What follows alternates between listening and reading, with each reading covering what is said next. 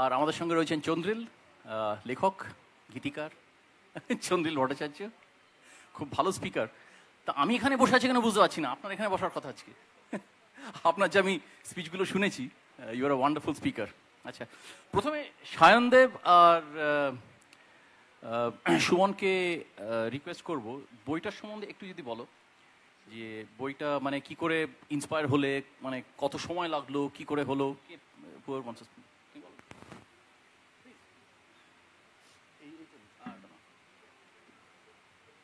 কিচ্ছু কথা। হ্যালো, প্রথমত ধন্যবাদ আমাদেরকে ইনভাইট করার জন্য। এবং রাঁচির মতো জায়গায় বাংলাতে একটা সেশন হচ্ছে, বেঙ্গলিশে আমাকে বলা হয়েছিল হবে, সেটা খুব ভালো লাগছে। এবং রাঁচিতে আমি শ্যুটও করেছি আগে একটা ছবি, হিন্দি ছবি। সো সেই সূত্রে একটা যোগাযোগ রাঁচির সঙ্গে আমার লাস্ট কয়েক বছর ধরে খুব ভালোই আছে। এবং সো বালাজি যে জিজ্ঞেস করলো যে এই বইটার উৎসটা কী, সো আমি সৌমিত্র চ্যাটার্জি, আমি সৌমিত্র কাকু বলতাম। ওনার সঙ্গে 2005 থেকে অনেকগুলো কাজ করেছি। এবং কাজ করতে করতে আমি রিয়েলাইজ করি যে সম্পর্কটা শুধু অ্যাক্টর এবং ডিরেক্টরের সম্পর্ক থেকে বেরিয়ে একটা অন্য মাত্রা, একটা বন্ধুর স্তরে চলে যাচ্ছে। এবং আমি জেনারেলি কাগজে বা পত্রপত্রিকায় একটু লেখালেখি করি সময় পেলে। এবং আমার যেটা মনে হতো যে এরকম মাপের একটা মানুষ আছে আমাদের মধ্যে, এবং তার যে ইন্টারভিউ বা লেখালেখি তাকে নিয়ে হতো, সেই ইন্টারভিউগুলো আর কি, যেটা সৌমিত্রবাবু বলতো, দেবের সঙ্গে কাজ করে আপনার কেমন লাগলো, এইরকম প্রশ্ন আর কি।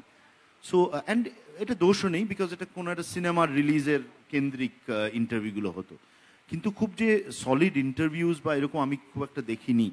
তো তখন আমি ডিসাইড করি ওনার জন্মদিনে, দুটো জন্মদিনে অ্যাকচুয়ালি, টেলিগ্রাফ নিউজ পেপারে বেরোয় ইন্টারভিউগুলো, ওনার সঙ্গে একটা কথোপকথন, more about his growing up, owner craft, এবং উনি যেরকম মাপের মানুষ ছিলেন, ইট ওয়াজ সিনেমার অনেক বাইরে ওনার গণ্ডিটাও ছিল। ধরো লিটারেচার, পেন্টিং, সব কিছু নিয়ে, ইকোনমিক্স নিয়ে, রাদার ওনার যে কিউরিওসিটি সব ব্যাপারই, সেইটা আমার কাছে খুব এক্সাম্পলারি লাগতো। এবং সেই থেকে আমি ইনিশিয়ালি লেখা শুরু করেছিলাম, বাট ওনার সম্বন্ধে বই লিখবো সেটা কোনোদিন মাথায় ছিলই না। এবং সেটা বোধহয় ভালো, বিকজ উনি চলে যাওয়ার পর আমার বইয়ের আইডিয়া, যদি আমার প্রথম থেকেই ছিল একে নিয়ে বই লিখবো, তাহলে কিন্তু সম্পর্কটা একটু অ্যাডাল্টারেটেড হয়ে যায়, আমার মনে হয় একটু করাপ্ট হয়ে যায়, যে আচ্ছা এইটা বার করতে হবে, যেরকমভাবে বইতে এই অ্যাসপেক্টটা খোঁজা। সো ওইটা একদম মাথায় ছিল না। এবং উনি চলে যাওয়ার পর 2020 সালের 15ই নভেম্বর চলে যাওয়ার পর একটা অদ্ভুত ভয়েড মতো হয় আমার, ডিপ্রেশনই বলা যেতে পারে। এবং সেই সময়ে এই আমার যে এডিটর শান্তনু রয় চৌধুরী, সে বিখ্যাত রাইটার, সে আমাকে বলে যে একটা বই লেখার কথা আমাকে বলে। আমি একটু সময় নিই, একটু ভাবার যে লেখা উচিত কিনা, গিভেন মাই সিচুয়েশন, এইসব। তখন আমার মনে হলো যে এটা একটা ক্যাথার্টিক এক্সপিরিয়েন্স হতে পারে বইটা লেখা। এবং সত্যি তো আমি যেই রকম সান্নিধ্যে এরকম একটা মাপের মানুষের সঙ্গে আসতে পেরেছি, এইটা বোধহয় বাইরে জানানো উচিত। এবং সেই থেকে, এবং খানিকটা পার্সোনাল একটা কি বলবো, এই যে ক্যাথারসিসের কথা বললাম, আমার মনে হলো যে ভালোই তো লাগবে ওই স্মৃতি রোমন্থন করবো ওনার সঙ্গে সম্পর্কগুলো। এবং যার জন্য আমি ইন্ট্রোডাকশনে লিখে দিই যে এই বইটা is not an objective book or an academic book or biography. এটা সম্পূর্ণ স্বতঃস্ফূর্ততার থেকে, এবং খুব একটা না ভেবে চিনতে, মানে একটা তো লেখা যায় যে আমি যেহেতু নিজে একাডেমিক, আমি নিজে পড়াই এবং রিসার্চ করি, একটা কাজ করার জন্য যে ভাবনাটা দরকার, এবং তারপরে গুছিয়ে একটা বই লেখা কীরমভাবে হবে, সো ওইটা একদমই ছিল না। এবং সেটা আমি চেয়েও ছিলাম যে অত ভেবে চিনতে স্ট্রাকচার ভেবে লাভ নেই, আমার মনের থেকে যা আসছে। So it is more of, আমি অনেককে বলি একটা প্রেম কাহিনী এই বইটা আর কি, মানে আপনজন যে চলে গেছে তাকে নিয়ে লেখাটা। তো সেটাই সূত্রটা হয়। এবং গত বছর মার্চ মাস থেকে আমি লিখতে শুরু করি বইটা, এবং সেটাই সূত্রপাত। দারুণ, খুব ভালো লেগেছে আমার বইটা, যেখানে আপনার এটা আপনজনের কথা, আপনারটা বেশ বিশ্লেষণ দেখলাম, খুব দারুণ একটা চলছে। কথা বলে দেখো না। হ্যালো, হ্যাঁ, থ্যাংক ইউ। তো শুরু করার আগে definitely a round of thanks to the Jharkhand Lift Fest on behalf of me যে আমরা এখানে একত্র হতে পেরেছি এবং একটা সেশন এখানে হচ্ছে অন বাংলা সিনেমা অ্যান্ড যেটা সুমন যেটা বলল যে বইটার যে বিগিনিং বা বইটার যেটা সোর্স সুমনের ক্ষেত্রে, আমার ক্ষেত্রে এক্স্যাক্টলি তার অপোজিট। কাজে এটা একদিক থেকে একটা কিছুটা কাউন্টার পয়েন্টও, কারণ আমি বইটা লিখেছি উত্তম কুমার মারা যাওয়া 40 বছর বাদে। বইটা অফকোর্স আমি উত্তম কুমারকে ব্যক্তিগতভাবে চেনার প্রশ্নই ওঠে না। এবং আরেকটা ব্যাপার, মানে বইটা আসার আগে আরেকটা ব্যাপার হচ্ছে যে রাঁচিতে এই ব্যাপারটা ইন্টারেস্টিং, কারণ উত্তম কুমারের একটা রাঁচি কানেক্টটা খুব স্ট্রং ছিল, মানে যেটা হয়তো এখানকার ওল্ড যারা এখানে আছেন অনেক দিন তারা হয়তো কিছুটা জানবেনও। ইনফ্যাক্ট আমার বইতেই আছে উত্তমের একটা রাঁচি নিয়ে একটা খুব ইন্টারেস্টিং ইনসিডেন্টও আছে, যেটা ওনার এনিওয়ে, তো সেটাও একটা মজার জায়গা যেহেতু রাঁচিতে উত্তম কুমারের ওপর একটু বলতে পারাটা আর কি। তো বইটার উৎস বলা যেতে পারে যে একটা সিম্পল যে উত্তম কুমারের ওপর কোনো ভালো ইংরেজি বই নেই, এমনকি উত্তম কুমারের ওপর কোনো ভালো বাংলা বইও নেই, টু বি অনেস্ট। হ্যাঁ, কাজেই একটা আমার মানে বিভিন্ন সময়ে মনে হয়েছে যে একটা মানে উত্তম কুমার শুধু বাঙালিদের একটা হিরো হিসেবে থাকাটা একটু অন্যায় এ কারণে যে উত্তম কুমার যেরকম প্রতিভা বা ট্যালেন্ট সেটা একরকম, কিন্তু উত্তম কুমারের বাঙালি সিনেমায়, বাংলা সিনেমায়, ব্রডার কালচারাল স্ফিয়ারে উত্তম কুমারের যে প্রেজেন্স জেনারেলি, সেইটা শুধু একটা অ্যাক্টরের প্রেজেন্স নয়, মানে সেটা এক ধরনের ব্রডার একটা ফ্যাক্টর এখানে কাজ করছে। তো সেই সূত্রে আমার মনে হয়েছিল যে উত্তম কুমারের গল্পটাকে, মানে Uttam Kumar exactly what he meant to a cinema, এই গল্পটাকে যদি যারা ফ্যামিলিয়ার নয় তাদেরকে বলা যায়, যে কারণে বইটা ইংরেজিতে লেখা, যে একটা বৃহত্তর অডিয়েন্স যদি একটু হলেও জানতে পারে যে উত্তম কুমারের যে স্ফিয়ার অফ ইনফ্লুয়েন্স বা মৃত্যু 40 বছর পরেও এক ধরনের স্টারডম যার বজায় থাকে, সেইটাকে একটা বইয়ের মধ্যে ধরার চেষ্টা করা আর কি। তো কাজেই আমার বইটা, যেটা বালাজি বললো, আমার বইটা একেবারেই উল্টো। ইটস অ্যানালিটিক্যাল, ইটস আ ব্রিগার, মানে ইটস আ কালচারাল হিস্ট্রি। এবং আমি সত্যি কথা বলতে কি খুব বেশি কোনো ইন্টারভিউ বইটার জন্য করিনি। তার কারণ হচ্ছে উত্তমের ওপর অলরেডি প্রচুর কিছু ছিল। সো আমার আইডিয়াটাই ছিল হচ্ছে যে ওইগুলো থেকে একটা সার্টেন আইডিয়াকে ইভলভ করার চেষ্টা করা আর কি। তো সেটা কতটা সাকসেসফুল কতটা নয় সেটা তো যারা বইটা পড়বে বা বইটা পড়েছে তারা বলতে পারবে। তবে ওই আর কি, আমি চেষ্টা করেছি যে অনেকগুলো অ্যাঙ্গেল থেকে উত্তম কুমারকে ধরতে, বাংলা ছবি, বাংলা কালচার, বাংলা গান, বাঙালির সিনেমার সাথে বাঙালির যে সম্পর্ক, সেটার প্রেক্ষিতে উত্তম কুমার কোথায় দাঁড়িয়ে। সো ইটস নট এটা খুব হেজিওগ্রাফিক্যাল যে উত্তম কুমার দারুণ, উত্তম কুমার দুর্দান্ত, সেরকম ব্যাপারটা নয়। ব্যাপারটা একটা ক্রিটিক্যাল এবং কি ধরনের সমস্যা হয় এক ধরনের এরকম স্টারডমের, সেটাও বইতে অনেক জায়গাতে আছে। যে একটা স্টারডম যেটা এতটাই বড় হয়ে যায় যে সেই স্টারডমকে আর ইয়ে করা যায় না, ধরে রাখা যায় না, সেটাও এই বইতে আছে অনেকটাই। তো এইসব মিলিয়ে আর কি বইটার ইয়েটা আমার সেটাই। ধরে রাখার কথা মনে পড়লো চন্দ্রিল, উত্তম সৌমিত্র আমাদের 30 বছর ধরে একেবারে ধরে রেখেছেন, দশকের পর দশক, সিনেমার পর সিনেমা। এটার পেছন কারণটা কি, রহস্যটা কি? এই রহস্যটা কি বলা যায় না বলেই তো সুপারস্টারডম আমাদের কাছে এরকম একটা আশ্চর্য জিনিস। আমরা তো দেখেছি যে বহু লোক এর চেয়ে তো অনেক ভালো দেখতে, কিন্তু সে স্টার হলো না। এমনকি এর চেয়ে অনেক ভালো অভিনয় করে, সে স্টার হলো না, তো এ স্টার হয়ে গেল। আবার কেন যে হঠাৎ একটা লোক স্টার ছিল, পরপর 25টা হিট, তারপর কেন যে তার ছবি আর চলছে না, কেউ বলতে পারে না। এই এক্স ফ্যাক্টর বা ওয়াই ফ্যাক্টর বা এগুলো বলতে পারা যায় না বলেই, ব্যাখ্যা করা যায় না বলেই এটা এত আশ্চর্য। আর সেটার ব্যাখ্যা আমাকে দিতে বলাটা আরেকটু আশ্চর্য। কিন্তু আমি একরকম বলি, একটা কথা বলি, সেটা যেরকম এই দুজনের বই সম্পূর্ণ দু রকমের, উত্তম এবং সৌমিত্র আজকে আমরা একসঙ্গে বলে দিচ্ছি, এই দুজন স্টার, খুব বড় স্টার, কিন্তু দুজন সম্পূর্ণ দু রকমের স্টার। বাঙালির কাছে এদের ইমেজ দু রকম, ঠিক এদের এদের দুজনের বই যেরকম দু রকম। আমরা যখন ছোট ছিলাম তখন আমাদের মধ্যে, আমি নিশ্চিত যে আমার অন্য দুজন যারা, আপনারও এরকমই অভিজ্ঞতা হবে, উত্তম বনাম সৌমিত্রটা বড় ঝগড়া হতো বন্ধুদের মধ্যে। এবার এই যে ঝগড়াটা যখন হতো তখন খুব সহজ, এবার এই ঝগড়ার মধ্যে মানে বোঝাই যাচ্ছে, সায়ন এক্ষুনি বলবে যে উত্তমকে ওরকম একভাবে বলা যায় না, নিশ্চয়ই, কিন্তু ঝগড়া যখন হয় বা কোনো অভিনেতা বা স্টার সম্পর্কে কথা যখন হয় তখন আমরা একটু একমেটে ভাবে, একটু একমাত্রিক ভাবে কথা বলি, ওইভাবে আমরা স্টারকে পারসিভ করি। এবং অন্তত স্টারডমের ক্ষেত্রে সেটা গুরুত্বপূর্ণ, কারণ সাধারণ মানুষ কিভাবে পারসিভ করছে এই দিয়ে একজন স্টার সাধারণত ডিফাইন্ড হন। তারপর যারা প্রোব করে, অনেক অ্যাসপেক্ট ধরে, তারা ওর মতো বই লেখে বা ওর মতো বই লেখে। এবার ঝগড়াটা কি হতো, উত্তমের যারা সমর্থক তারা বলতো উত্তম এসে গুরু যা তাকাবে, যা দাঁড়াবে, যা হাঁটবে, যেভাবে ডায়লগ থ্রো করবে, আরে হাসবে, তোরা সৌমিত্র কোনোদিন পারবে? আর তখন সৌমিত্রর দলরা কি বলতো, হ্যাঁ ওই পারবে, অভিনয় তো আর পারবে না, অভিনয়টা তো করবে সৌমিত্র। কেন? তার পক্ষে একটাই লোক, সত্যজিৎ রায়। আরে ভাই তোর উত্তম হ্যান করেছে ত্যান করেছে, সত্যজিৎ রায় কাকে নিয়েছে? তখনও বলবে কেন নায়ক নায়ক একটা ছবি, আর চিড়িয়াখানাটা কেন কে যেন আমরা ভুলে যেতাম। ঠিক আছে, ধরছি দুটো ছবি আর 14টা ছবি, ওইখানে তারা হেরে যেত না, দুপক্ষ আর্গুমেন্টে কেউ হারে না।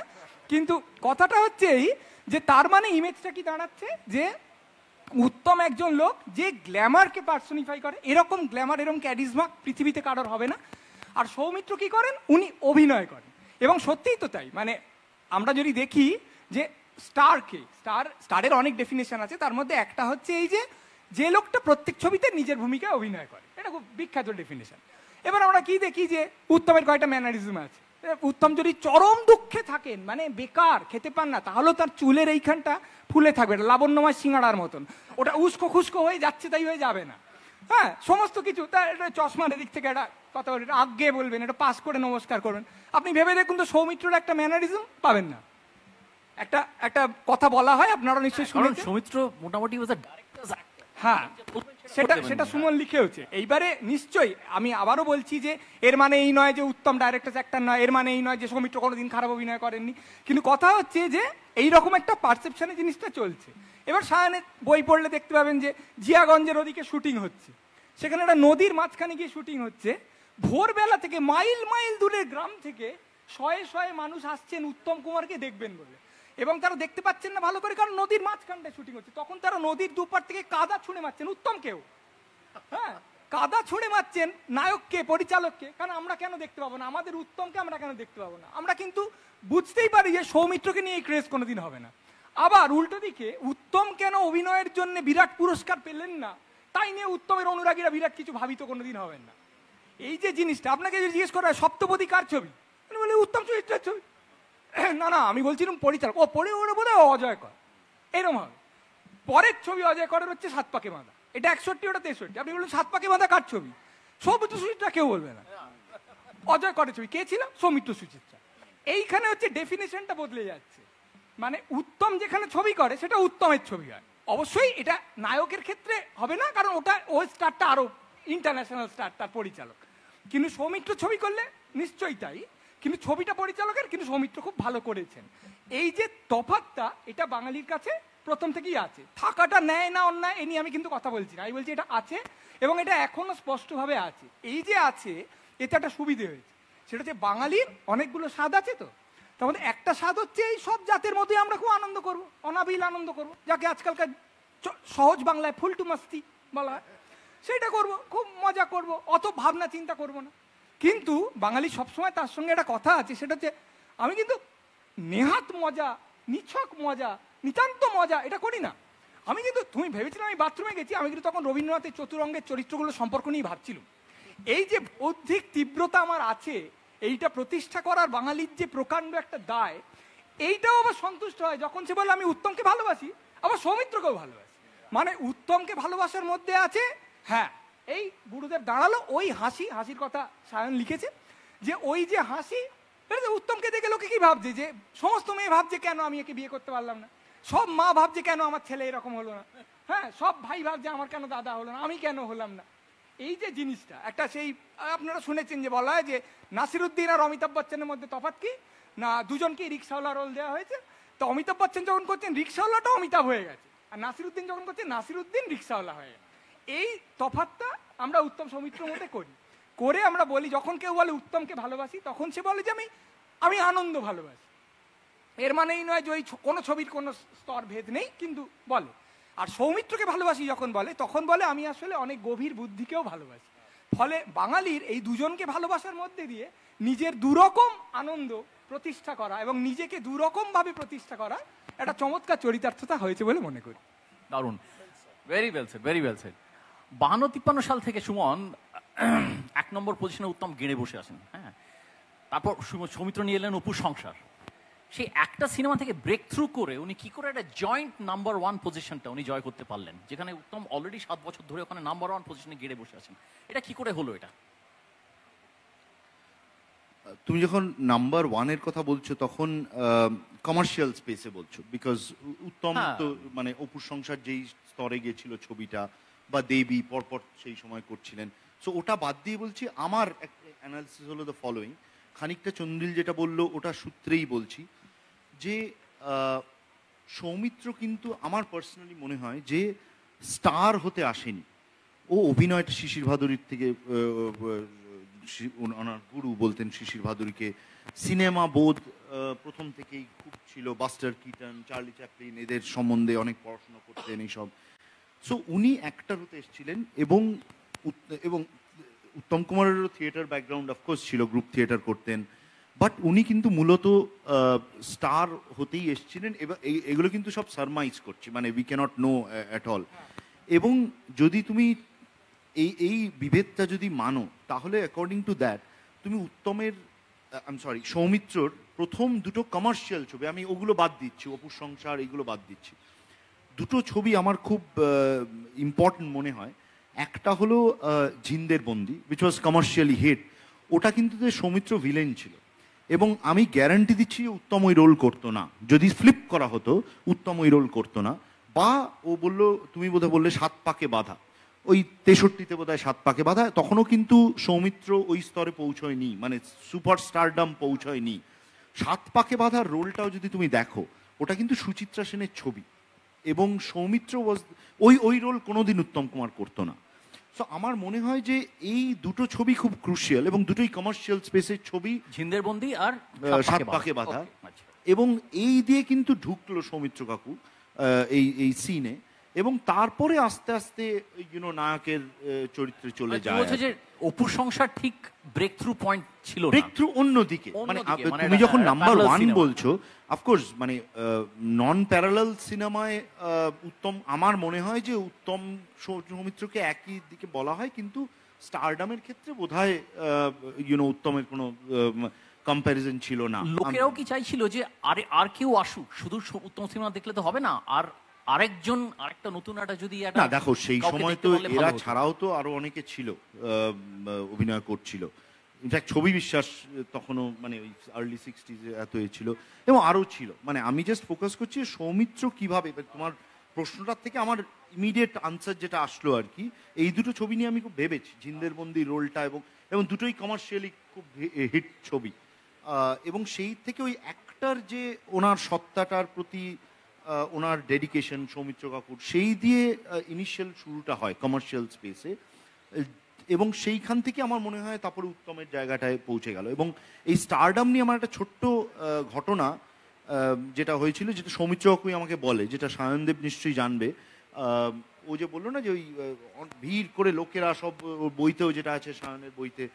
সো সৌমিত্র কাকু নিজে গাড়ি চালাতেন, এবং নিজে পেট্রোল পাম্পে ভরতেন। তখন উত্তম কুমার একবার বলেছিলেন, যে পুলু বলতো, ওরা খুব বন্ধু ছিল, বা মানে বন্ধু মানে কি দাদার মতো দেখতো উত্তম কুমারকে, বলছে ওই যে তুই পেট্রোল পাম্পে নেবে, তখন কিন্তু সৌমিত্র মানে এটা মিড 60s 70s এর কথা, মানে পিকে চলে গেছে। এই যে 5টা লোক তোকে দেখলো, তোকে ওই যে মোহটা ভেঙে গেল, ওই যে পর্দার, তখন তো ওই যে আইকনিক স্টেটাসটা মেনটেন করা, যেটা উত্তম কুমার সাংঘাতিকভাবে করেছিলেন, বলো ওই 5টা লোক কিন্তু ওই মোহটা ভেঙে গেল, তুই কিন্তু ফ্যান বেস কমাচ্ছিস, এটা করিস না। এটা সায়নদেব তুমি জানো এই গল্পটা, আমাকে সৌমিত্র কাকু বলে, এবং সৌমিত্র সেটা শুনেছিল, ই কুড আন্ডারস্ট্যান্ড কিরমভাবে, মানে from where is Uttam Kumar coming from. উনি কোনোদিনই সেটা মানেননি লাস্ট অব্দি। যারা কলকাতাতে ওনাকে লাস্ট 20-25 বছর দেখেছেন, আমি দেখেছি যে ওই এবিপি আনন্দর কি একটা না সেরা বাঙালি না কি একটা অনুষ্ঠান হয়, সেখানে একটা লাইন পড়েছে খাবারের, সাধারণ লোকেদের লাইন এবং ভিভিআইপিদের অন্য লাইন, শ্রীজাতও ছিল সেটাতে। তো সৌমিত্র বাবু কথা বলতে বলতে ওই নর্মাল লাইনে কোনো খেয়ালই নেই যে কোনটা ভিভিআইপির লাইন, সেইটা কিন্তু ওয়াজ ভেরি ক্লিয়ার ওনার ব্যবহার আচরণে টু একদম শেষ অবধি। সো হ্যাঁ, আচ্ছা, হ্যাঁ, শিওর শিওর শিওর বলো। আচ্ছা, এখানে আমার তিনটে মানে কাউন্টার পয়েন্ট আছে। প্রথম কথা হচ্ছে যে বছর ঝিন্দেরবন্দি হচ্ছে তার পরের বছরই উত্তম কুমার শেষ অঙ্ক বলে একটা ছবি করে, যেখানে উত্তম কুমার কিন্তু villain, he is a murderer. হ্যাঁ, খুব বিখ্যাত একটা টু চেজ আ ক্রুকেড শ্যাডো বলে একটা ইংরেজি ছবির পার্ট অ্যাডাপ্টেশন এটা, এবং ওটাতে কিন্তু কাজেই ময়ূরবাহনের রোলটা উত্তম কুমারকে দিলে তুমি করতো না, সেটা নাও হতে পারে। বাট আমার মনে হয় যে যেটা এখানে ইম্পর্টেন্ট, যে সৌমিত্রকে ওখানে কাস্ট করা after উপসংসার Devi was a very interesting choice, এবং সেখানে সৌমিত্র এই শার্পনেসটাকে ধরার চেষ্টা করে, যেটা উত্তম কুমারের কম্প্যারেটিভলি যে একটু ভোদা মতো যে দুই সিং রাজা, সেখানে কাজে এটাকে কাউন্টার করা যায়। সেকেন্ড হচ্ছে সেকেন্ড হচ্ছে যে এই যে ঘটনাটা সৌমিত্র উত্তমের ঘটনাটা, এটার একটা মজার গল্প হচ্ছে যে এই ঘটনাটা 60s এর মাঝামাঝি, কিন্তু আপনি যদি নায়ক ভালো করে দেখেন, নায়ক কিন্তু উত্তম, মানে এইটা না বললেই নয় যে নায়ক ছবিটাতে যতই অরিন্দম মুখার্জি ইত্যাদি বলা হোক, it is a basically Uttam Kumar. এবং সত্যজিৎ রায় এটা বলছেও যে উত্তম কুমারকে আমি কিছুটা ডিকনস্ট্রাক্ট করতে চাই, দ্য আইডিয়া অফ স্টারডম। এবং একটা কথা আমি জানি না লোকে এটা বুঝতে পারি কিনা, যে নায়কের চরিত্রের মধ্যে নায়কের একটা ক্রিটিক কাজ করে। হ্যাঁ, যে নায়করা একটু এরকম হয়, বা নায়করা একটু ইজি প্রশংসা শুনলে ক্যারিড অ্যাওয়ে হয়ে যায়। হ্যাঁ, এরকম আরো অনেকগুলো স্তর আছে নায়কের। এবার আপনি যদি মনোযোগ দিয়ে দেখেন, নায়কের যেটা ফাঁদটা সত্যজিৎ বাবু পাতলেন, সেটা হচ্ছে যে উত্তম যত ভালো অরিন্দম মুখার্জি করবে, তত ভালো স্টার উত্তম কিছুটা হলেও অ্যাফেক্টেড হবে। হ্যাঁ, এবারে কারণ উত্তম নিজের সার্জারি নিজের ওপরে করছে নায়ক, এটা কিন্তু সবচেয়ে ইম্পর্টেন্ট ফ্যাক্টর ছবিটাতে। এবং সত্যজিৎ সেই জন্য is inviting Uttam for that challenge, যে আপনি কি এমন ভালো অভিনয় করতে পারবেন যে অভিনয়ের শেষে অরিন্দম মুখার্জিকে লাইভ মানে অ্যালাইভ লাগে, তা মানে বুঝতে হবে যে অরিন্দম মুখার্জির ওপর আপনি সার্জারিটা করেছেন। এবারে কতখানি কনফিডেন্ট থাকলে নিজের স্টারডমের ওপরে যে you can actually late Satyajit Ray do that thing to you. এবং তার ছবিটার পরে, এবং সেটা ছবির মধ্যেই এটা আছে, যে লাস্টে যখন আলোয় বেরিয়ে এসে চশমাটা পড়ছে উত্তম কুমার, তার মানেই কিন্তু he has restored his Naik self at the end of the movie. হ্যাঁ, এবং উত্তম সত্যজিৎ যখন পরে বলছে অ্যাবাউট নায়ক, এবং এটা কিন্তু সত্যজিৎ বারবার করে বলছে যে নায়কের শেষে উত্তম ইমার্জেস as both the actor and the নায়ক। হ্যাঁ, কাজেই এই কনফিডেন্সটা মানে এটা একদম সত্যি যেটা সৌমিত্রকে বলছে, কিন্তু যেটা উত্তম রাস্তায় করছে না, যে আমি বেশি দেখা গেলে আমার ঘাটতি হবে, অ্যাকচুয়ালি সত্যজিতের সিনেমায় কিন্তু উত্তম এটাই করছে, যে আমি নিজের উপরেই নিজে এটা করতে চাই। আমি অন্তত নায়ককে এভাবে দেখি, কাজে সেটা খুব ফ্যাসিনেটিং আমার কাছে, যে এটা কি করে মানে কতটা কনফিডেন্স থাকলে এটা নিজেকে এভাবে খুলে দেওয়া যায় মানে সত্যজিৎ রায়ের কাছে। একটা প্রশ্ন করা ছিল দুজনের কাছে, একটু অন্য পরিচালকদের জায়গায় যদি যাই আমি, অজয় কর, তপন সিনহা, এরা মোটামুটি প্রায় সমান সমান সিনেমা করেছেন উত্তম সৌমিত্রের সঙ্গে, সবই ভালো ছবি। তা এদের মাথায় কিরম একটা পজিশনিং থাকে না, যে কোন চরিত্রে উত্তমকে নেবো, কোনটাতে সৌমিত্র নেবো, এদের ধারণায় কিরম সে প্লেসমেন্টটা কি ছিল আপনার মতে? কি মানে আমি তপন সিনহা উত্তমেরটা বলতে পারি, কারণ তপন সিনহা ওয়াজ extremely fond of Uttam Kumar. Tapan সিনহার দুটো মেজর রেমিনিসেন্স আছে, একটা অফকোর্স যৌতুগৃহ নিয়ে, কারণ যৌতুগৃহতে ওই যে একটা ছবি যেখানে অ্যাকচুয়ালি কোনো কারণ নেই বিয়েটা ভেঙে যাওয়ার, অথচ সেই বিয়েটা আস্তে আস্তে ভেঙে যাচ্ছে, মানে একটা এমটিনেস থেকে একটা যে বিয়ে ভাঙতে পারে, এই জিনিসটা প্রথম কথা 1964-তে আন্দাজ মানে একটা ছবি এর বানানোটাই একটা খুব মানে বীরত্বের কাজ। এবং সেরকমই উত্তম এবং অরুন্ধতী, যেটাকে তপন সিনহা সাইলেন্ট অ্যাক্টিং, মানে পুরোটাই একটা certain amount of non verbal ইয়ে থেকে বেরোচ্ছে পুরো জ্যোতির্গৃহটা। আরেকটা তপন সিনহার খুব এই ঝিন্দের বন্দিনী একটা রেমিনিসেন্স আছে, যে ওখানে একটা দৃশ্য আছে যেখানে যে যাকে কিডন্যাপ করা হবে, যে রেইনিং যে রাজা উদয়পুর মানে শঙ্কর সিং, তার একটা জায়গাতে হি ইজ ড্রাঙ্ক, কিন্তু ও সুর ভাবছে। এবার সুরটা করে আলী আকবর এবং একটা মেডলি। তপন সিনহা বলেছে যে এটা এমন ভাবে করতে হবে অভিনয়টা যে তুমি মদ খেয়ে আছো প্রচন্ড, কিন্তু তুমি যেহেতু রাজা এবং গান শুনে বড় হয়েছো, তুমি সুরে ভুল করবে না, কিন্তু গলার মধ্যে একটা ড্রাঙ্কেননেস আসবে। এবার উত্তম রেকর্ডটা বাড়িতে নিয়ে গেছে, পরদিন এসে এক টেকে ওকে। তপন সিনহা বলছে এটা কি করে সম্ভব আমি ঠিক জানি না, কারণ এটা যে কি করে একটা লোক অভিনয় করার সময় ড্রাঙ্কেননেসটাও আনবে এবং সুরও বেসুরো হবে না। এটা নিয়ে একটা অনেকটা আছে, যে আমি সেদিন উত্তমের পিঠ চাপড়ে দিয়েছিলাম যে এক টেকে এটা ওকে করা। তো এই দুটো আমি বলতে পারি যে হি ওয়াজ a very fond of Uttam Kumar. About Soumitra I am sure he was very fond as well. কিন্তু সৌমিত্রের সাথে কি তপন সিনহার ছবি আছে? অফকোর্স আগে তো আছেই তো, অ্যাকচুয়ালি উত্তম কুমার পাশান আছে, খুদিত পাশান আছে। উত্তম কুমার মারা যাওয়ার পর হ্যাঁ অফকোর্স খুব সেমিনাল কিছু কাজ, আতঙ্ক আতঙ্ক এন্ড আছে, হুইল চেয়ার আতঙ্ক, কারেক্ট শেষের দিকে, কারেক্ট। What's your opinion? তুমি কি বলো অ্যাবাউট অজয় কর, তপন সিনহা, অজয় কর- অলসো মৃণাল সেন, যার সঙ্গে একটা সিনেমা করেছেন আকাশ কুসুম? আকাশ কুসুমের কথা হয়েছে কখনো সৌমিত্রের সঙ্গে? দেখো, আমার সৌমিত্র মৃণাল সেনকে প্রচন্ড শ্রদ্ধার চোখে দেখতেন এবং বারবার বলতেন যে মৃণালদার যা ভিশন সেটা খুব কম, কেননা ওই উত্তম সৌমিত্র মতো না আমাদের বাঙালির সোকল আতেল সমাজে সত্যজিৎ মৃণাল এলো একটা ব্যাপার ছিল আর কি, ঋত্বিকও তার মধ্যে আছে। সো গিভেন হি ওয়াজ সত্যজিৎ রায়ের প্রোটিজে, কিন্তু মৃণাল সেনকে যেই সম্মানে দেখতেন, ইভেন ঋত্বিক ঘটককে, যদিও সৌমিত্রকে নিয়ে ঋত্বিক ঘটককে নিয়ে অনেক গল্প কাহিনী আছে, বাট দেখো আমার পার্সোনালি মনে হয় যে মৃণাল সেন যেরকম ছবি বানাতেন, correct me if I am রং, যার জন্য উত্তম কুমারকে কোনোদিন নিয়ে ছবি বানাননি। কি মৃণাল সেনের প্রথম ছবি উত্তমকে নিয়ে, তখন কিন্তু মৃণাল সেন না, উত্তম কুমারও না, ওই ছবি মৃণাল সেন সারা জীবন ডিজাইন করেছেন। হ্যাঁ, সো আমি বলছি মৃণাল সেন, আমি বলবো যে 22শে শ্রাবণের পরের মৃণাল সেন, তারপরে কিন্তু উত্তমকে নিয়ে করেননি। সৌমিত্রকে নিয়েও দুটো করেছেন অ্যাকচুয়ালি। আকাশ কুসুম অনেক পরে মহাপৃথিবী বলে একটা ছবি বানায় আর্লি 90s-এ, হ্যাঁ, তো সেটাতে সৌমিত্রও করেছিলেন। বাট আমার পার্সোনালি মনে হয় মৃণাল সেন যেরকম ছবি করতেন, ওনার এই সৌমিত্রর মতো স্টারডাম টা বোধহয় it would have gone against the grain of the, উনি তো রঞ্জিত মল্লিককে নিয়েও করেছেন, কিন্তু তখন কিন্তু রঞ্জিত মল্লিক নাম করা অভিনেতা না, ইন্ট্রোডিউস করেছেন রঞ্জিত মল্লিক। আমার ধারণা মৃণাল সেন সবসময় একটা খুব ইন্টেলেকচুয়াল অভিনেতাদের নিয়ে করতেন, শিওর, অভিনেতাদের মধ্যে একটা কিন্তু ইন্টেলেকচুয়ালিটি আমার মনে হয় সৌমিত্র সেখানে আবার পপুলার কমার্শিয়াল স্টারও হয়ে গেছে।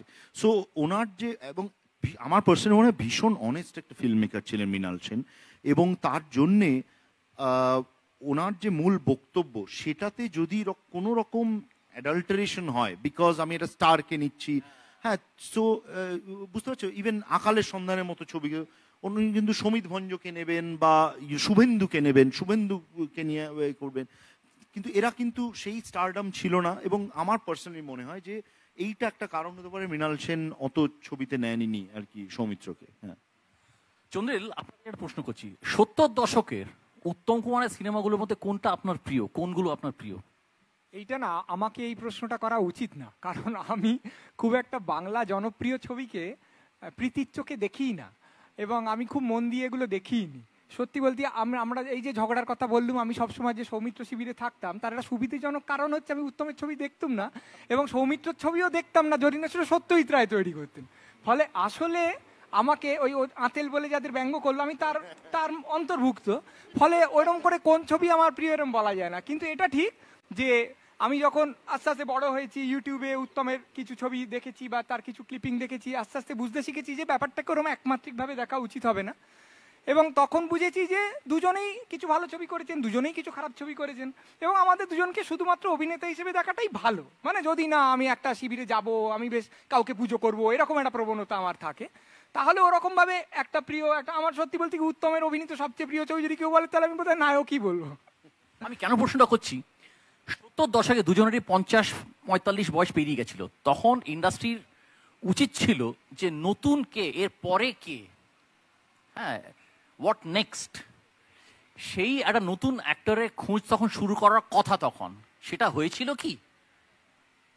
এই প্রশ্নের উত্তর নিশ্চয় ওরা দেবে, ওরা সব সিনেমার বিশ্লেষণ করেছে। আমি শুধু এইটুকু বলি যে ওইভাবে আমার মনে হয় না ইন্ডাস্ট্রি, মানে ফুটবল কোচের মতন যে ও হাঁপিয়ে পড়ছে তাহলে আরেকটা স্ট্রাইকার তুলে আনি, ও ডিফেন্সে অমুক কোচ, এইভাবে ইন্ডাস্ট্রি দেখে না। সায়নদেবের বইটা পড়লে যেটা বোঝা যায়, ও সত্যি বহু দিক থেকে বিশ্লেষণ করেছে, বহুদিন, মানে আমি বহুদিন এরকম একটা সিনেমা সম্পর্কিত বই পড়িনি, যেটা সুমনেরটা তো সম্পূর্ণ আলাদা গোত্রের, আমি বহুদিন এরকম একটা বই পড়িনি যেটা এতগুলো অ্যাসপেক্ট থেকে দেখছে এবং নির্মোহভাবে দেখছে। ও কিন্তু উত্তমকে খুব ভালো মনে করে, কিন্তু কোথাও সেটা আবেগোচ্ছল ভাবে বলেনি, ও একদম যুক্তি দিয়ে প্রমাণ করেছে, ওর যুক্তি দিয়ে, মানে কেউ তার প্রতিযুক্তি দিতে পারে, এবং অনেকগুলো দিক থেকে দেখেছে। তার একটা মূল প্রতিপাদ্য ওর বইয়ের আমার যেটা মনে হয়েছে সেটা হচ্ছে যে একজন স্টার যখন তৈরি হয়, সে চেষ্টা করছে, পরিচালক চেষ্টা করছে, মিউজিক ডিরেক্টর চেষ্টা করছে, সে তো সবাইকে নিয়ে চেষ্টা করে। পৃথিবীতে যে কোনো ছবি যখন হয় তখনই সবাই কি ভাবে, এই ছবিটাকে আমি পৃথিবীর সবচেয়ে হিট ছবি তৈরি করবো, এই লোকটাকে স্টার তৈরি করবো, এই মিউজিক যেন হিট হয়। কিন্তু ওই যে ক্লিক করে যাচ্ছে, বা ছবির পর ছবিতে একটা লোক হঠাৎ ক্লিক করে যাচ্ছে এবং তার পাশের আরেকটা লোক করছে না, বা ততটা করছে না, নিশ্চয়ই সৌমিত্র সমর্থকরা ভাবে যে সৌমিত্র অনেক বেটার অভিনেতা, অত রূপ কেন উত্তমের চেয়ে বেশি নাম হলো না, তার একটা ক্ষোভ নিশ্চয়ই আছে। কিন্তু এই যেটা হয় তার অনেক কারণ থাকে। তার কিছু কারণ হয়তো ওই সময়ের দাবি ওরকম একটা লোক, তার কিছু কারণ হয়তো ওই লোকটা এমন কিছু একটা আনছে লোকটা নিজেও জানে না, কিন্তু এমন কিছু একটা আনছে ছবিতে, স্ক্রিনে, যেটা ক্লিক করে যাচ্ছে। আবার হয়তো যেটা সায়ন লিখেওছে যে তার কো অ্যাক্টররা, যেটা আমরা সাধারণত ইগনোর করে যাই, রিজার্ভ বেঞ্চটা এত স্ট্রং, বলে না captain is only as good as is team. তো তুমি ট্রিপল সেঞ্চুরি করছো, বাকিরা সব 3-এর বেশি রান করে না, তো হারবে। কিন্তু উত্তমের চারপাশে যারা আছেন, সৌমিত্র চারপাশেও তারা আছেন অফকোর্স, কিন্তু ওই কো অ্যাক্টরদের একটা সাংঘাতিক একটা অবদান আছে, তারা প্রত্যেকে অসম্ভব বড় অভিনেতা। মানে it's like a concert actually. এই যে বলে অনেকগুলো কারণ আছে, হ্যাঁ, কোনো সামাজিক কারণ ছিল কি, যেমন হঠাৎ উত্তর কলকাতায় একটা নাইট শো, সেরম আর দেখা যায় না, সেরম কোনো না, মানে অ্যাকচুয়ালি আমি যদি এখানে আসলে অনেকটা বলা যায়, খুব ছোট করে বলতে গেলে যে বাংলা ছবির পপুলার ছবিও এবং আর্ট ফিল্মও যদি সত্যি বুঝতে হয় যে 50s-এ কেন বাংলা ছবির একটা certain height, it is reaching new Heights, দুদিকেই পপুলার এবং আর্ট, তাহলে আমাদের 40s-টা খুব ভালো করে জানা দরকার, মানে what happened in the 1940s। না হলে যেটা হয়, যেটা আমরা এমনিতেও আলোচনা করছিলাম, যে একটা মিথোলজি তৈরি হয়ে যায়, যে সত্যজিৎ বাবু এলেন দেখলেন জয় করলেন, উত্তম কুমার এলেন দেখলেন জয় করলেন। কারোর ক্ষেত্রেই এটা হয়নি। একটা খুব স্ট্রং প্ল্যাটফর্ম বা টেমপ্লেটের ওপরে ভিত্তি করে ভাঙাটা হয়েছে, মানে যেটা ভাঙাও হয়েছে তার পিছনে একটা কারণ আছে এটসেট্রা। তো তার ফলে পপুলার সিনেমা বিশেষ করে সবসময়তেই একটা ব্রডার কালচারাল ফ্রেমওয়ার্কের মধ্যে কাজ করতে বাধ্য হয়। যেমন ফিল্মটা কোথায় দেখানো হবে, ফিল্মটা দর্শক কে, এই যে চন্দ্রিল যেটা বললো আজিমগঞ্জে, মানে ধরুন টেলিভিশনের আগে 60s-এ একটা লোকের পপুলারিটি সত্যজিৎ রায় থেকে আজিমগঞ্জে গ্রাম অবধি, সেটা কি করে সম্ভব প্রি টেলিভিশনে, এটা একটা জানার বিষয়। এবং সেটা ছাড়া কিন্তু উত্তম কুমারের এই, মানে the sphere of Uttam Kumar বোঝা সম্ভব না, which is also the sphere of Bangla cinema. কাজে এদের পয়েন্ট হচ্ছে যে ইতিহাসটা পরতেই কাজ করছে। সো হোয়াট ইউ মেনশন, যে 60s-এর যেটা আমরা একটু আলোচনা করছিলাম, যে 60s-এর যে ভায়োলেন্স বা যে স্ট্রিট ভায়োলেন্স, তার এফেক্ট কতটা পড়ে on this kind of a reception Bangla ছবির, খুব খুব বড় করে পড়ে। এবং 70s-এর যে বাংলা ছবির ডিক্লাইন শুরু এবং 80s-এ যে বাংলা ছবির ম্যাসিভ ডিক্লাইন, তার পিছনে অনেকগুলো কারণ একসাথে আসছে, যে ঠিক ততগুলোই যতটা 50s-এ ম্যাসিভ ইমপ্রুভমেন্টের পিছনে ছিল। So they R both very historically interlinked আর কি, মানে সেভাবে দেখতে গেলে। আমার একটা, সরি, তোমার রোলটা চন্দ্রিলকে একটা প্রশ্ন আছে। আমরা তো ফিল্ম নিয়ে বলছি, তুমি যেহেতু সাহিত্য সমাজেও, মানে তোমার বন্ধু বান্ধব এরা আছে, এইটা কি তোমার মনে হয় যে বাংলার সাহিত্যের মধ্যেও অ্যাপ্লিকেবল, মানে ওই সুনীল শীর্ষেন্দু, সমরেশ বসু, এই জনারের পরে, ওই স্তরের লেখকের পরে একটা কি গ্যাপ হয়েছে? আমি সাহিত্যের বাইরের লোক হয়ে আমার বন্ধু বান্ধবের কথা বলছি, যে 80s-এর পর থেকে সেরম কোনো লেখক দেখাও তো, যে ওই শীর্ষেন্দু, সুনীল, বা আমি 3 বারুজ্যের কথা ছেড়ে দিই, তারপরের না, একদমই এটা শুধু সিনেমা সাহিত্যও নয়, মানে সার্বিকভাবে হয়েছে। এবং তার কারণ আমি জানি না, নিশ্চয়ই কোনো সমাজ বিশ্লেষক কোনোদিন তার কারণও বের করতে পারবেন, কিন্তু এটা খুব অদ্ভুত। সায়ন যে কথাটা বলছিল তার একটা কথার সূত্র ধরে আমি এটার আমার একটা উত্তর দেওয়ার চেষ্টা করি। সেটা হচ্ছে, ও বলছিল না যে কেন হঠাৎ 50-এর দশকে এরকম একটা উত্থান হলো। তা সেখানে ও লিখছে একটা জায়গায় যে উত্তম সত্যিকারের সুপারস্টার হন 54 সালে, ওর মতে। তার কারণ অগ্নি পরীক্ষা বলে একটা ছবি হয়েছে। তা এবার এটা কিন্তু অদ্ভুত যে 55 সালেই আবার সত্যজিৎ রায় বলে একটা লোক আসছে, এবং তখন সায়নের বইতেও আছে, আমরাও জানি যে ওই সময়টা কি হচ্ছে, আইপিটিএ হচ্ছে, অন্যরকম নাটক করার চেষ্টা করছে, অন্যরকম গান হওয়ার চেষ্টা হচ্ছে। এবার এগুলো কোনোটাই পপুলার নয়, কেন গণসঙ্গীত পপুলার গান না বলবো না, পরে যদিও গণসঙ্গীতের একজন শ্রেষ্ঠ স্রষ্টা বম্বে চলে যাচ্ছেন এবং দুরন্ত সুর দিচ্ছেন হিন্দি ছবিতে বা বাংলা বেসিক গানে, সেটা আমি ছাড়ছি। আমার বক্তব্য হচ্ছে এই যে এতগুলো বৃত্তে ক্ষেত্রে এতগুলো কাজ হচ্ছে, সত্যজিৎ রায় এসে বলছেন এরকম ছবি হয়, ঋত্বিক ঘটক নাগরিক শুট করেছেন, সে কোনোদিন রিলিজ হবে না, বহুদিন পর রিলিজ হবে, কিন্তু করেছেন। আরো অনেকে অনেক রকম চেষ্টা করছেন। এর একটা ছায়া, সায়ন লিখেছে, এর একটা ছায়া এসে পপুলার ছবিতেও পড়ে বা মেইন স্ট্রিম ছবিতেও পড়ে। তোমার পাশে একটা লোক অন্যরকম চেষ্টা করে যাচ্ছে, তুমি তাকে হয়তো বিদ্রুপ করছো, কিন্তু তার একটা ছায়া পড়ে যে বাবা এত অন্যরকম ভাবে চেষ্টা করা যায়, বা ও তাহলে শুধুমাত্র আমার কথা না বলে ওই যে লোকটা খেতে পাচ্ছে না তার কথাটা বলারও চেষ্টা করা যায়, এইগুলো এসে পড়ে। এই সব মিলিয়ে একটা উত্থান হয়, সাহিত্যের হয়, নাটকের হয়, গানের হয়। সবাই বলছে আচ্ছা, তখন মানতে হবে যে আস্তে আস্তে কিন্তু আন্তর্জাতিক ক্ষেত্রেও এরা তো সবাই চলচ্চিত্র দীক্ষিত রে বাবা, এটা দেখছেন যে বাবা এরকম ছবি হচ্ছে বাইরে, সেই ছবি হয়তো বাংলায় সরাসরি ওই রকম ছবি করার সাহস খুব বেশি লোকের হচ্ছে না, কিন্তু দেখছি এটা হচ্ছে। তো তাহলে উত্তম ভাবছেন তাহলে এর হাঁটাটা থেকে আমি এটা কি উপাদানটা নিতে পারি, সত্যজিৎ ভাবছেন ও তো ওরম ছবি করতে, আমি করতে পারি। অজয় কর ভাবছেন, আমরা তো অজয়করকে নিয়ে আলোচনাই করি না, কে অজয় কর, কে রাজেন তরফদার বাবা, কে তরুণ মজুমদার, কে তপন সিংহ, আমরা তো বলি সত্যের মৃণাল ঋত্বিক। তা এরা সবাই মিলে তো একটা ছবি গড়ে তুলছেন, নাটক হচ্ছে, তখন উৎপল দত্ত নাটক করছেন, উৎপল দত্ত ছবি, এই পুরো জিনিসটা হচ্ছে। তারপর কে জানে কেন, এটা বোধহয় ঈশ্বরের লীলা বা কিছু, যেরকম হট করে একটা সমাজে অনেকগুলো প্রতিভা উঠে আসে, কে জানে কেন হট করে সেটা হৃত হয়ে যায়। যেরকম যার গানের গলা থাকে 70 বছর বয়সে, সে আর কিছুতেই গাইতে পারে না, যার জন্য রবীন্দ্রনাথ বলেছিলেন দত্তাপহারক ঈশ্বর, মানে একই, মানে উনি দিলেন আবার অপহরণ করে নিলেন। তা সেই রকম ভাবে কে জানে হঠাৎ ওই সায়ন বারবার লিখেছে যে উত্তমের শেষ দিকে 4-5 বছর যা ছবি করছেন ফ্লপ হচ্ছে, মানে তাতে ওর স্টারডমে কোনো আঁচড় পড়েনি, কিন্তু এটা মানতে হবে যে মন দিয়ে দেখবে এবং স্ট্যাটিস্টিক্স সুন্দরীও ফ্লপ না, সেটা ফ্লপ হবে কেন, সেটা তো মৃত্যুর পরে তো তুমি যাই করবে, অনেক সপ্তাহ চলেছিল, সিনেমা হিসেবে খুবই খারাপ, কিন্তু ওটা তো একটা দুরন্ত চাল উত্তমের যে উনি ফ্লপ হচ্ছে মরে গেলেন, এবার তো হিট হবেই, এতে তো কোনো সন্দেহ নেই। যে আমরা যে উত্তমকে দেখতে পেলাম না, যে 10 বছর ফ্লপের পর উত্তম একটা বাবার রোল করে সবাই ওরে উত্তম রে আজকে এই অবস্থা হলো, এটা যে আমরা দেখতে পেলাম না, এর চেয়ে বড় জয় খুব কম লোকের হতে পারে।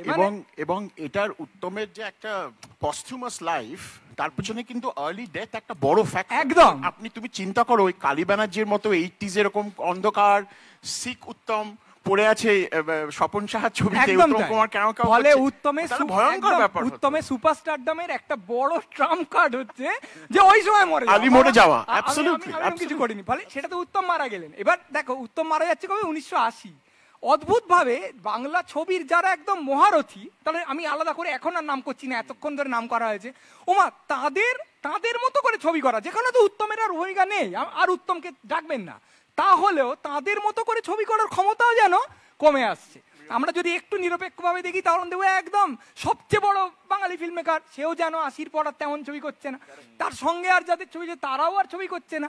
আবার যারা কো-অ্যাক্টর ছিলেন এদের, তাদেরও তো আস্তে আস্তে বয়স হচ্ছে, ফলে ওই রিজার্ভটাও চলে যাচ্ছে। কিন্তু হ্যাঁ, এটা ভালো পয়েন্ট তুলেছো।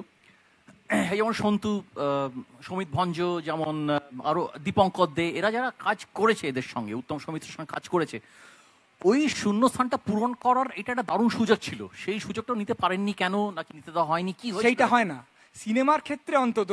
মানে তুমি ফুটবলের ক্ষেত্রে বলতে পারো যে ও পাশাপাশি খেলতো কিন্তু মেসি ওকে ওভারশাডো করেছে, মেসি বসে গেল, তাহলে ও কেন গোল দিল না, এটা বলতে পারো। কিন্তু সিনেমার ক্ষেত্রে পারো না, একটাই কারণ যে প্রত্যেকের তো একটা ইমেজ তৈরি হতে হতে চলে, এবং সেই ইমেজ ভাঙা প্রায় অসম্ভব, যুক্তি দিয়ে ভাঙা যায় না। এবার উত্তমের সঙ্গে যে অভিনয় করেছে সে উত্তম হতে পারেনি, এবার উত্তম মারা গেল বলে তার পক্ষে উত্তম অসম্ভব, বড় একটা নতুন লোক এসে উত্তম হওয়া তবু সম্ভব, মানে একটা নতুন লোক চলে এলো, মানে আমি বলছি যে দুর্গা দাসের সঙ্গে একটা লোক অভিনয় করছে, দুর্গা দাস চলে গেল, এবার উত্তম আসতে পারে, কিন্তু ওই লোকটার দুর্গা দাসকে ছাড়িয়ে যাওয়া খুব শক্ত, কারণ এতদিন ধরে সেই লোকটার সম্পর্কে একটা ইমেজ কিন্তু দর্শকের হয়ে গেছে, ও বাবা ও আবার উত্তম হবে এই রকমটা মনে হবে। আর পরবর্তীকালের লোক তুমি যদি জিজ্ঞেস করো তাহলে কেন প্রসেনজিৎ উত্তম হলো, দাদার কীর্তির পর মনে হয়েছিল এই একটা নতুন একটা এলো, হয়তো না নতুন রোমান্টিক হিরো হলো। এইটা কিন্তু ভুললে চলবে না যে স্টার অনেক রকম হন, হ্যাঁ, এবং প্রসেনজিৎ স্টার নন এইটা বলা যাবে না, he is a huge star. এবার আমরা যে প্রসেনজিৎকে উত্তমের মতো স্টার বলি না, তার আবার অনেকগুলো কারণ থাকতে পারে, হয়তো কোনো একদিন কেউ বই লিখে প্রমাণ করবে যে প্রসেনজিতের ক্রেজ কিছু কম ছিল না, কিন্তু বাঙালির এমন নস্টালজিয়া প্রীতি যে কিছুতেই উত্তমের ওপর কাউকে বসাবে না বলে প্রসেনজিৎকে সেই স্থানটা দেয়নি, এটাও হতে পারে। কিন্তু কথাটাই যে এই যে প্রসেনজিৎ বা এরা যখন এলেন, আমি যে স্টার হব শুধু শুধু তো উত্তম স্টার হয়ে যাননি, বা ধরুন আপনি অমিতাভ বচ্চনের ইন্টারভিউ যদি পড়েন, আপনি কি করে এত বড় স্টার? অমিতাভ বচ্চন বলেন, কিছুটা বিনয় করে বলেন হয়তো, বা ওর স্ট্র্যাটেজি ইন্টারভিউ দেবার, সেটা হচ্ছে আমি যে খুব বড় অভিনেতা তা নয়, কিন্তু আই কেম অ্যালং যখন সালিম জাভেদ সালিম জাভেদ তাদের অবিশ্বাস্য স্ক্রিপ্টগুলো নিয়ে হাজির হয়েছেন। একটা লোক যদি দিওয়ারের মতো স্ক্রিপ্ট লেখে তাহলে যে সেটাকে ক্যারি করবে সেই, এবার এর মধ্যে হয়তো কিছুটা বিনয় আছে, কিন্তু কথাটাই যে ওই সময়ই সালিম জাভেদ ওটা নিয়ে আসছে। আমরা যারা ফিল্ম বিশ্লেষণ একটু পড়ি তারা বলবো যে ও নেহরুভিয়ান যে অপটিমিজম সেটা তখন চলে যাচ্ছে, অ্যাংসটা বেরিয়ে আসছে, তাই রাজেশ খান্নার ধীরে ধীরে পেছনে চলে যাওয়া, এবং তাই অনেক বিচ্ছিরি দেখতে হয়েও, বেঢপ দেখতে হয়েও একজন অ্যাংরি ইয়াং ম্যানের যে চোখটা লাল করে অথরিটির উপর ঝাঁপিয়ে পড়তে পারে তার এই উত্থান, বিভিন্ন কারণে এই উত্থানগুলো হয়। এইবারে এটাও তো দেখতে হবে যে আমরা যখন কতগুলো নায়ককে দোষ দিচ্ছি, তুমি উত্তমের মতো হতে পারলে না কেন, কে ডিরেক্টর, কে স্ক্রিপ্ট লিখছে, কে মিউজিক করছে, কে ছবিটাকে সাজাচ্ছে, কে গাইছে, হেমন্ত গাইছে কিনা না, আমি বলছি যে গায়ক তবু যুগে যুগে পেয়ে যাওয়া যায় কারণ ওটা একটা ক্রাফট, কিন্তু আমি তো ক্রিয়েট করতে গেলে অনেক কিছু করতে হয়। এবার এই সার্বিকভাবে কেন আমি জানি না, যদি একটা অবনমন হয় তাহলে তো এদের পক্ষেও একটা ওই জিনিসকে তুলে দেওয়া, কিছু ক্ষেত্রে উত্তম নিশ্চয়ই প্রচুর খারাপ ছবিকে ক্যারি করে তুলে দিয়েছেন, কিন্তু সার্বিকভাবে গোটা পরিবেশটার মধ্যে একটা হ্যাঁ হচ্ছে হবে আবার একটা হবে এরম যদি থাকে, আর একটা জায়গা থেকে কেউ কিছু পারছে না, তখন তাদের পক্ষেও জিনিসটা খুব শক্ত।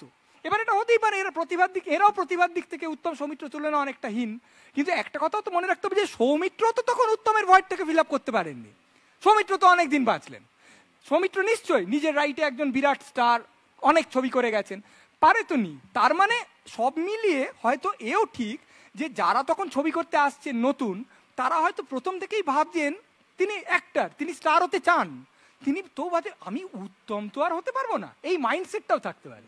রবীন্দ্রনাথ মারা গেলেন, একটা লোক লিখতে এলো খুব কনফিডেন্ট, কিন্তু সে ভাবছে যাই হোক আমি রবীন্দ্রনাথ হতে পারবো না, এই বলে শুরু করলে রবীন্দ্রনাথ হওয়া শক্ত, ও রবীন্দ্রনাথ আমিও হবো, এইটা সে ভাবছে না। কিন্তু ফলে যদি বাংলা ছবির বিভিন্ন অভিনেতা নিজেরাই উত্তমকে এমন পুজো করেন যে উত্তমকে ছাড়িয়ে যাওয়ার কথা মনে মনে ভাবতে পারেন না, তাহলে বাস্তবে তার পক্ষে উত্তমকে ছাড়িয়ে যাওয়া ভারী শক্ত।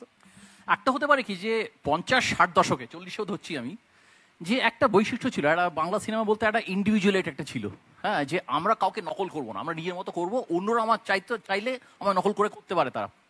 কিন্তু 80 দশকে আমার ধারণা ভুল হতে পারি আমি, যে মোটামুটি দেখে মনে হচ্ছে হিন্দি সিনেমার একটা পুয়ার কপি বাংলা সিনেমা কিছু কিছু হয়ে গেছে, মানে ঠিক উল্টোটা হয়ে গেছে। সেটা কি একটা কারণ হতে পারে যে সিনেমা স্ট্যান্ডার্ডের একটা পতন হয়ে যায়? সিনেমা স্ট্যান্ডার্ডে তো বিরাট পতন হয়েছে, মানে এখন মুশকিল, যেটা আমি কমপ্লিটলি যেটা চন্দ্রের সাথে করি যে এইগুলো না খুব হুট করে বলা মুশকিল, কারণ এগুলো অ্যাকচুয়ালি অনেকগুলো কারণ থাকে এবং জটিল কারণ, এগুলো সব খুব ইজি কারণ নয়, কিন্তু ডেফিনেটলি একটা ডিক্লাইন তো ভীষণভাবে হয়েছে।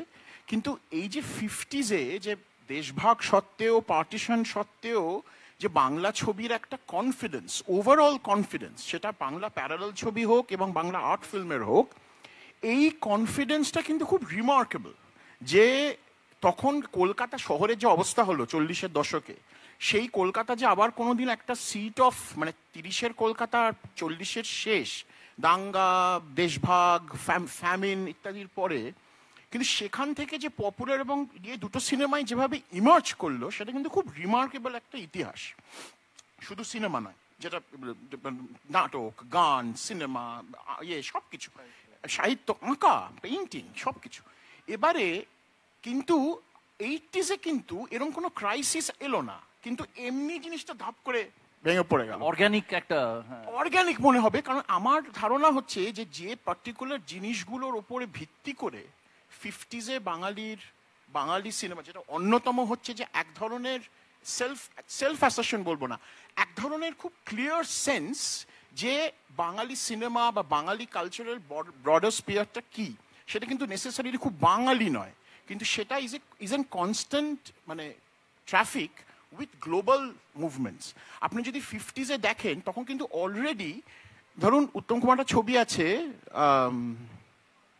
রোদ, কেউ দেখে না, উত্তম ওখানে সাইকটিক, সেখানে যারা ডাক্তার তাদের মধ্যে যে ডিসকাশনটা হচ্ছে সাইকোসিস এবং নিউরোসিস নিয়ে, সেটা হচ্ছে এক্স্যাক্টলি 50s যে সাইকো অ্যানালিসিসের যে ডিসকোর্স ঠিক তাই।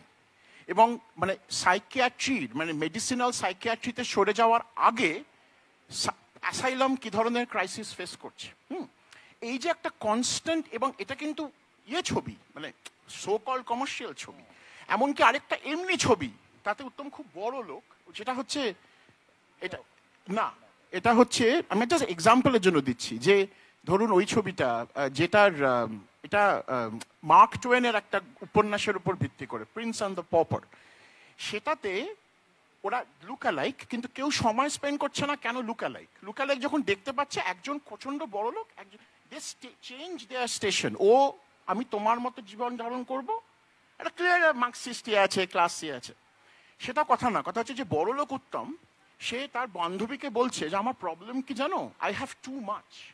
ফ্রয়েড, কোট করছি আমি, ফ্রয়েড এর কোনো সমাধান দেয়নি। এবার একটা পপুলার ছবি এক্সপেক্ট করে যে তার দর্শক ফ্রয়েডকে সেকেন্ড নামে চিনবে এবং জানবে। This is the 1957 film. এই যে একটা কনস্ট্যান্ট ট্রাফিক উইথ গ্লোবাল মানে নলেজ সিস্টেম, এটার একটা ম্যাসিভ ডিক্লাইন হচ্ছে 70s এর পরে, ফর হোয়াট এভার রিজনস। আমরা অনেক বেশি নাভেল গেজিং রিজনালিস্ট হয়ে যাচ্ছি আমার মতে, and that is primarily why 80s এর পর থেকে এক ধরনের ডিক্লাইন শুরু হচ্ছে, মানে আমাদের ভীষণ বেশি প্রভিনশিয়াল হয়ে যাচ্ছে বাংলা সিনেমা। এক্স্যাক্টলি, যেখানে ওয়ার্ল্ড সিনেমার সঙ্গে তুলনা হতো, কিন্তু ভারতের মধ্যে কেন জানি বলিউডের তুলনায় বাংলা সিনেমাটা একটা পুয়ার কাজিন, অতটা প্রাধান্য পায় না। যেমন দেখো উত্তম কুমারের কটা হিট, কিন্তু প্রথম সুপারস্টার কে? রাজেশ খান্না। উত্তম সুচিত্রা প্রায় 30টা হিট, কিন্তু বলা হয় রাজ কাপুর, নার্গিস। কিন্তু ইদানিং কালে সেটা বোধহয় অনেকটা পাল্টাচ্ছে, এই ওটিটি এসব বেশি মানে এই যে রিজিয়নাল ছবির এখন কিন্তু আল্লু অর্জুন বা Fahad ফাসিল equal or bigger star then Bollywood star. এখন কিন্তু আবার ওই জিনিসটা পাল্টাচ্ছে, যে এটা বলা যাবে না যে বম্বের স্টারই সব থেকে বড় স্টার, সেইটা হচ্ছে। এটা খুব ভালো হচ্ছে যেটা হচ্ছে, এটা রাইট। বম্বেতে দেখি আমরা যে স্টারের ছেলে স্টার হচ্ছে, মানে একটা স্টার একটা জেনারেশন তৈরি হয়, একটা হেরিডিটারি একটা ব্যাপার থাকে, কিংবা এমনকি সুরকারের ছেলে হিরো হয়ে গেল, কিংবা লেখকের ছেলে হিরো, এমনকি ফাইট ডাইরেক্টরের ছেলেও হিরো হয়ে গেল। সে আমাদের সেরকম একটা সাকসেশন সেরকম মানে বাংলা সিনেমা টলিউডে সেরকম হয়নি না, কি কারণ হতে পারে? নাকি মার্কেটটা খুব সীমিত? এটা তো আমি খুব একটা মানে আমি বোধহয় কোয়েশ্চেনটা বুঝতে পারছি না। প্রসেনজিৎ তো বিশ্বজিতের ছেলে, শাশ্বত তো শুভেন্দুর ছেলে, স্বাস্তিকা তো সন্তুর ছেলে, মেয়ে, সরি। সো আমি চট করে আমার বন্ধু বান্ধব যাদেরকে দেখি তো অনেকেই তো অফকোর্স আবির কোনো ব্যাকগ্রাউন্ড পরম না, তাছাড়া সমস্ত ফিল্ম স্টার তো ওরকম পরিকল্পনা করে প্রজনন করবেন ওরকম আমরা আশা করতে পারি না, আর তাতে কিছু হয়ও না। মানে শেষ অব্দি একটা ফিল্ম ইন্ডাস্ট্রি সেটা খুব প্রসপার করবে কিনা সেটা কার ছেলে কিরকম কার মেয়ে কিরকম তার উপর নির্ভর করে না। একটা কথা আমি বলি, সেটা আমি কাউকে ছোট করার জন্য বলছি না, কিন্তু আমি এদের দুজনের বই থেকেই আমি জাস্ট কয়েকটা কথা বলি। যে সৌমিত্র যখন প্রথম অপুর সংসার ছবিটা পাচ্ছেন, তখন উনি সত্যই তোকে বলেননি, উনি নিজে ওই সিনগুলো ছাড়া, ওই সিনগুলো নেই, ওই সিনগুলো হলো 3 নম্বর সিন, আবার 4-এ অপু অন্য কোথাও, তাহলে এর মধ্যে এখানে অপু কোথায় ছিল, কি করতো, এটা ভেবে উনি একটা সমান্তরাল চিত্রনাট্য নিজে লিখছেন প্রথম ছবি করতে এসে। কেমন লিখে বা সেটা সত্যজিৎকে দেখাচ্ছেন, সত্যজিৎ বলছে হ্যাঁ তুমি এভাবে ভাবতে পারো। আর এইখানটা দেখো, এখানে অপু আর অপুর বন্ধু সাহিত্য নিয়ে আলোচনা করছে, এখানে তোরা সিনেমা দেখতে যেতেও পারতো, ওটা কিন্তু এই চিত্রনাট্যের সঙ্গে সম্পৃক্ত নয়, ওটা থাকার কোনো দরকারই নেই। কিন্তু সৌমিত্র এইভাবে চেষ্টা করছেন। সায়নের বইটা পড়লে বা আমরা নিজেরাও জানি যে উত্তম কি পরিমাণ অনুশীলন করতেন, মানে উত্তম হয়ে যাওয়ার পরে মাঝরাত্রিরে উঠে রিহার্সাল করছেন। ওকে ওরা তোতলামও ছিল, সেটা সারাবার জন্য কেউ বলছে এক কাজ কর জিভের তলায় সুপুরি রেখে আবৃত্তি কর, কেউ বলছে জোরে জোরে আয়নার সামনে দাঁড়িয়ে, কেউ বলছে পাঁচালি পড়, প্রত্যেকটা উনি করছেন। উনি, এটা আমি বইটা পড়ে জানলাম যে প্রতিটি পরিচালকের বাড়ি আলাদা করে গিয়ে তার ছবি তখন করছেন, কি করে তৈরি হতে হবে, আমি আর কি করব, লোকটাকে আমি আরো বুঝবো কি করে, কার বডি ল্যাঙ্গুয়েজ স্টাডি করব, এটা করে যাচ্ছে। আবার সৌমিত্র যখন ওর ছবি করছে দ্বন্দ্ব, এই ছবিটা হচ্ছে 2009, অপুর সংসার করেছেন 1959, মানে 50 বছর পর ছবিটা করছেন। সেইখানে সংস্কৃত শ্লোক বলতে হবে, ওর লেখা আছে শুটিং ফ্লোর থেকে নৃসিংহপ্রসাদ ভাদুড়িকে ফোন করছেন, করে প্রতিটি উচ্চারণ নিখুঁতভাবে ফোনে জেনে নিয়ে তারপর শটটা দিচ্ছেন। তার মানে 50 বছর ধরে এই লোকটা, উত্তম যতদিন অভিনয় করছে ততদিন ধরে এই প্রখর অনুশীলন, এই অধ্যবসায়, এই আত্মপ্রয়োগ বজায় রেখে যাচ্ছেন। হতে পারে, আমি জানি না, আমি কাউকে ছোট করছি না, পরবর্তীকালে যারা স্টার হতে আসছেন তারা হয়তো এই পরিমাণ নিজের প্রতি নিষ্ঠুরতা, যে আমাকে পারতেই হবে, তাতে আমার যা সারাদিন শুটিং করার পর রাত্রিরে শুয়ে একটা লোক মাঝরাত্রির উঠে আবার রিহার্সাল দিতে পারে না, তার বডি তাকে অ্যালাউ করে না। হতে পারে উত্তম সেই কারণে মারাও গেছেন, একটা এত ছবি করেছেন, এত ছবির জন্য এত খেটেছেন যে একটা সময় গিয়ে আর হয়তো পারেননি।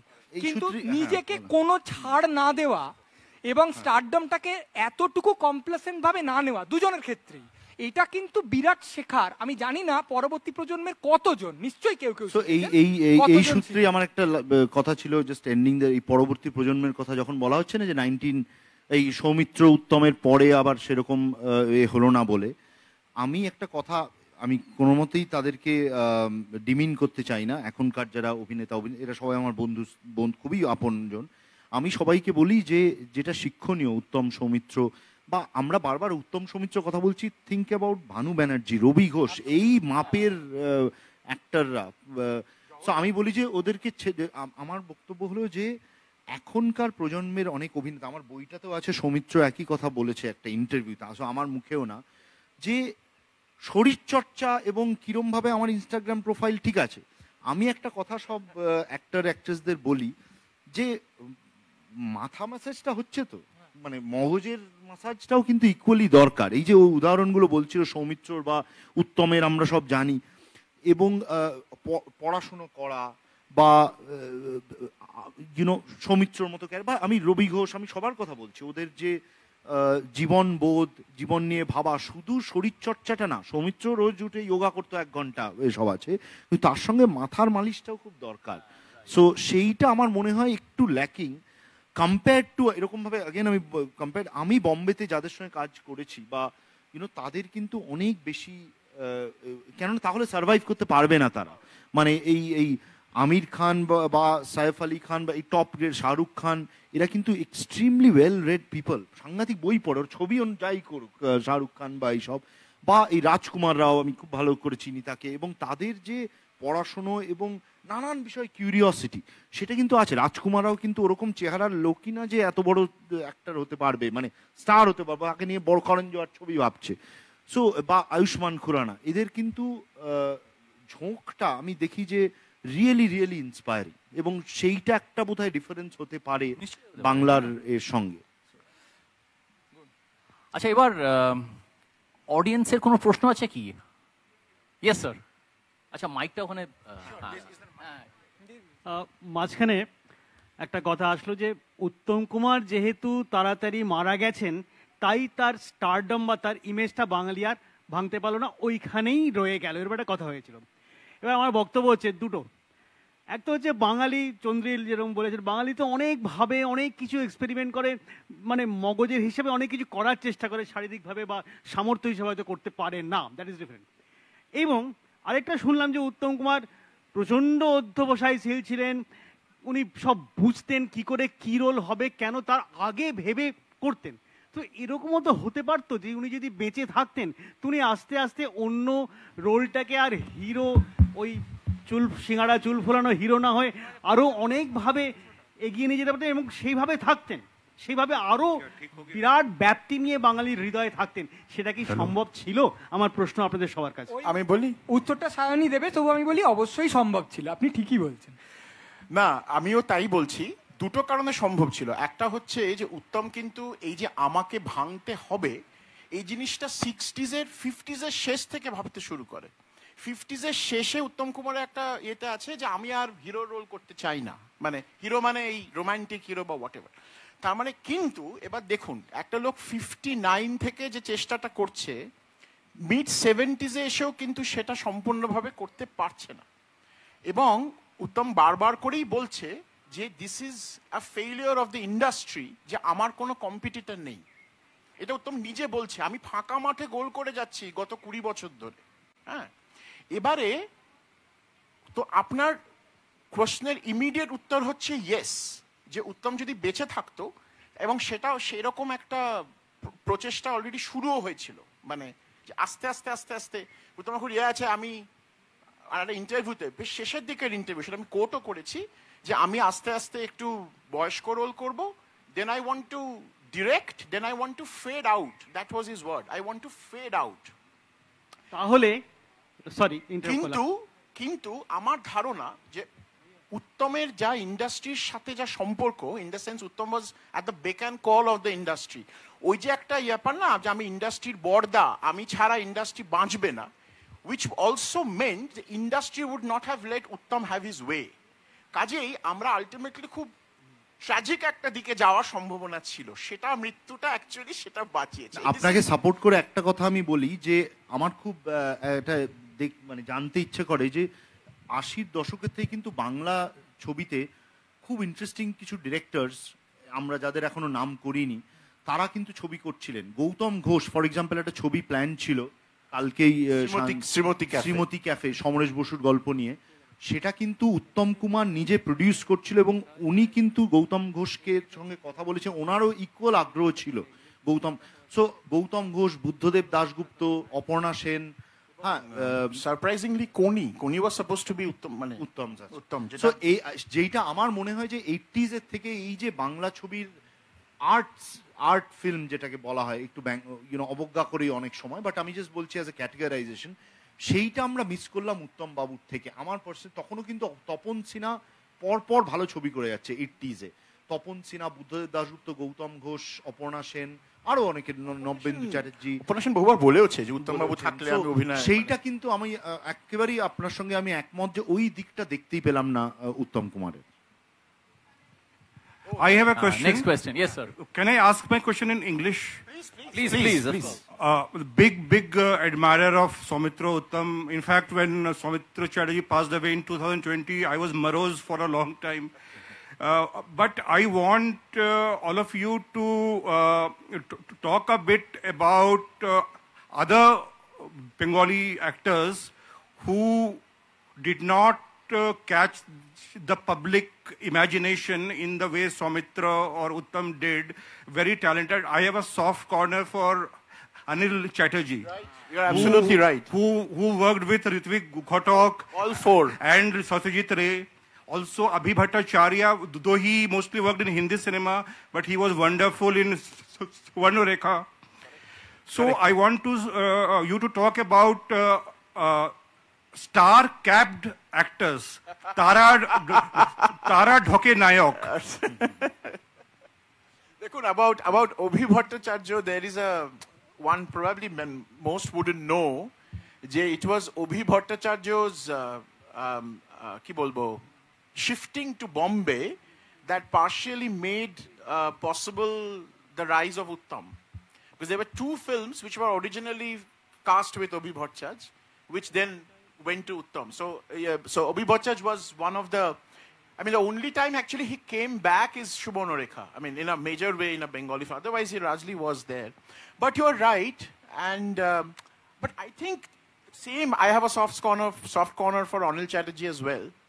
এবং কিন্তু যেটা চন্দ্রিল শুরুতেই বললো, যে I think we shouldn't ask why they were not stars. I think we should say that Bengali cinema had a wonderful pool of talent, of which two people were perhaps lucky to be better than or have a bigger public exposure than the others.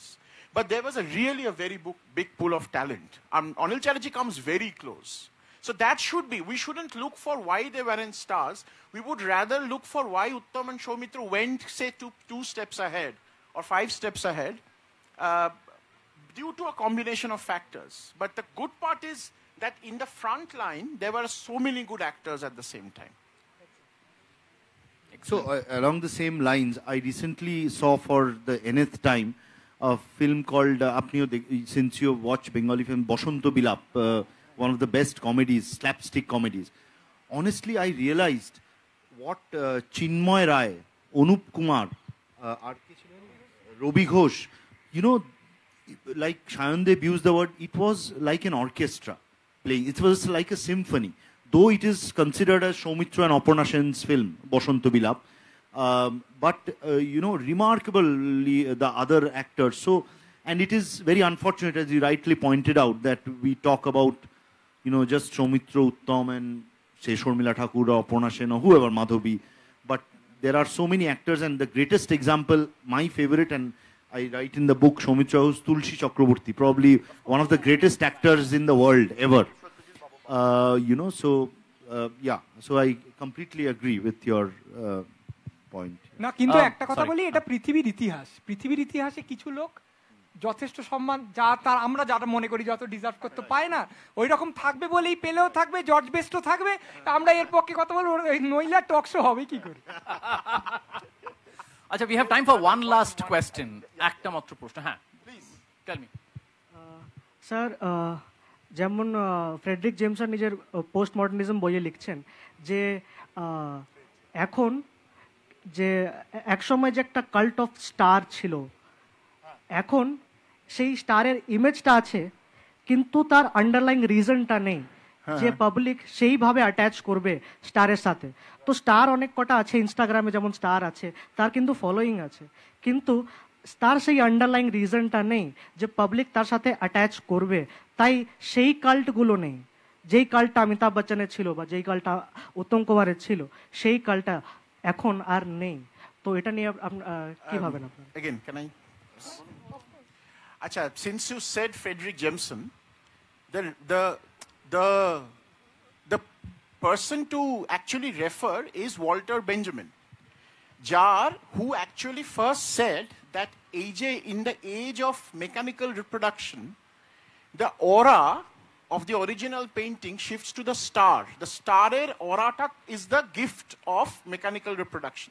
That you can actually take a star from America to Calcutta easily, the idea of the star. Mane Kolkata to kintu Marlon Brando is a star. You see what I mean? Or Bombay te, in that sense. So you are absolutely right. This was the primary capital of this star, the aura. Kintu it should be noted যে এই অরাটা তৈরি করার একটা process কাজ করে। I will give you one example that why is Salman Khan the last of the stars, because he still continues to be a single screen stardom. মানে এই যে single screen distribution, that's a very important part of the creation of the star aura. এখন the whole star idea is dispersed. Uttam Kumar সারা জীবন একটা বিজ্ঞাপন করেছে, one ad, একটা বিস্কিটের ad, that's it. হ্যাঁ, কিন্তু এখন if you talk of Shahrukh, you don't know where actor Shahrukh ends, model Shahrukh begins. You know, Shahrukh, the owner of KKR Shahrukh comes. So all of them are Shahrukh, and all of them contribute to the idea of the star, but all are dispersed ideas of the star.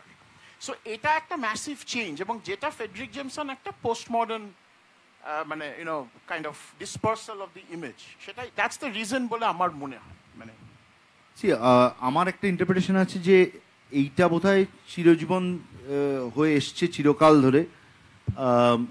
Dilip Kumar যখন ছিল, দিলীপ কুমারের মতো আর হবে না। তারপরে অমিতাভ বচ্চন আসলো, অমিতাভ বচ্চনের মতো বা মিঠুনের মতো আর হবে না। তারপরে তো আসলো শাহরুখ, আমির খান, সালমান। এখন আমি বলছি, আমি একটা বস্তিতে শুটিং করছিলাম লাস্ট উইকে, টাইগার শ্রফকে নিয়ে যা পাগলামো, ইউনো, আমি জানতামই না সে এত বড় স্টার। মানে ভুলে যাও শাহরুখ ফারুক, ভুলে যাও। সো আমার মনে হয় তুমি যদি 20 বছর পরে দেখবে, তখন টাইগার শ্রফ কিন্তু দিলীপ কুমার হয়ে গেছে। মানে সো এটা একটা কনস্ট্যান্ট, এরকমভাবেই টক শোতে কথা উঠবে সেই দিনকার আর দিলীপ কুমার নেই বা শাহরুখ খান নেই। সো টাইগার শ্রফও চলে এসছে কিন্তু সালমানের পরেও। সো এই যে লাস্ট স্টার বা এইসব আমার মনে হয় না সেটা খুব একটা রেলেভেন্ট কথাটা। Yeah. যাই হোক, আমার নায়ক সিনেমার লাস্ট লাইনটা মনে পড়ছে, যখন ট্রেনটা দিল্লিতে ঢুকছে, তো অরিন্দম জিজ্ঞেস করেন অদিতিকে যে কি করবেন, মন থেকে লিখবেন? তো উনি বলেন না, মনে রাখবো, হ্যাঁ মনে রেখে দেবো। এই দুটো বই পড়ে আমি একটা কথা বলতে পারি যে দুজন লেখক মন থেকে লিখেছেন, আর আমরা মনে রেখে দেবো দুটো বই। Thank you. Thank you so much.